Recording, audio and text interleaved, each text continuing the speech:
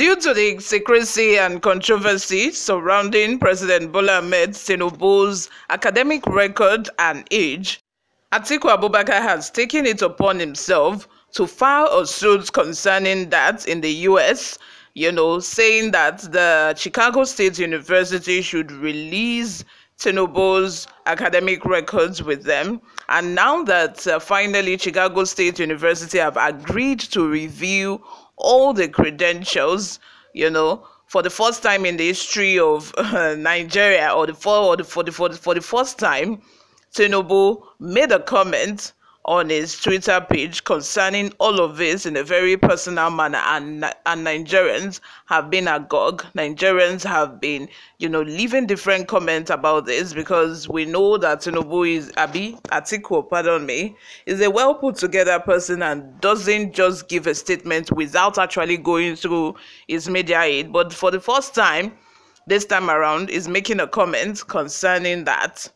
Before we go into the details of all of that, if you haven't subscribed to this channel, please do well to subscribe, turn on the post notification bell so that you can be the first person to get notified whenever we upload a new video. Help us grow this channel by giving this video a massive thumbs up so that it gets recommended to other YouTube viewers all around the world as well. Lastly, please leave your opinions in the comment section below. Without further ado, let's delve right into the details of today's news. Is this Atiku? Nigerians react as former VP attacks President Tinubu in rare social media post. Former Vice President Atiku Abubakar has questioned President Bola Tinubu's academic records on social media, sparking reactions. Atiku, the PDP 2023 presidential candidate, is challenging Tinubu's election victory in court and pursuing a case in the US regarding Tinubu's university certificate. The former VP pointed out alleged inconsistencies in Tinubu's academic history, leading to mixed reactions from Nigerians, with some supporting his concerns about political figures' educational backgrounds. Atiku, the presidential candidate of the People's Democratic Party in the 2023 elections, is challenging Tinubu's victory in court.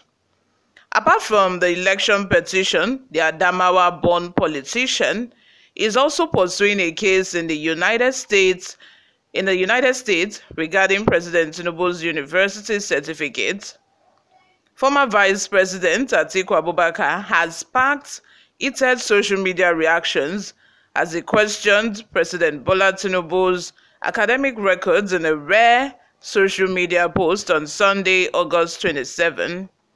However, the former VP, who used to be an ally of Tinubu, had restrained himself from making personal comments against the president until Sunday morning. In the social media post, Atiku took a jibe at the president as is pointed out alleged inconsistencies in his academic records. The post reads, and I quote, "I woke up this morning wondering how we got to these sack. In 1999, Asiwaju Bola Ahmed Tinubu claimed he attended St. John's Primary School, Aro, Loya, Lagos, before proceeding to Children's Home School in Ibadan. According to him, his next port of call in his academic journey was Government College Ibadan and Richard Daley College and Chicago State University in the United States. Curiously, in 2023, Tinubu settled with attending only Chicago State University. I'm scratching my head. How is this possible? I think that all well-meaning Nigerians should be as confused as I am with Tinubu's declaration that he had no primary and secondary education, yet he has a university degree. You may wish to ask Tinubu how he attained this feat so that we can learn from his ingenuity. The unusual post by the former vice president has attracted heated and mixed reactions from Nigerians on social media. Surprised by the post, Shafu Adams simply commented, "Is this Atiku?" Another person by the name Safiyano says, "If you want to know whether he has this certificate or not, declare yours as GCFR and you'll see the certificate." Tinubu has come to stay as a Nigerian president for the next 8 years, inshallah.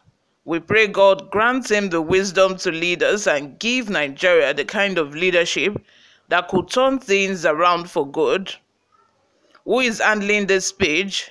Your primary school and your age are also not adding up.